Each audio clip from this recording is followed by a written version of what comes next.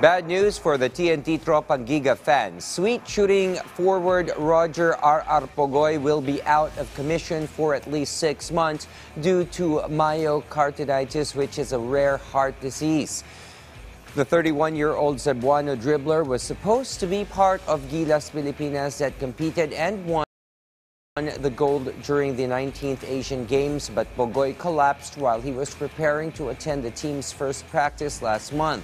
Subsequent medical tests revealed Pogoy's condition that requires him to miss TNT's campaign in the upcoming PBA Commissioner's Cup. Pogoy has averaged 17.6 points, 4 rebounds, and 2 assists in last season's Commissioner's Cup, something which the Tropang Gigas will sorely miss at the 48th season of the PBA opens on November 5.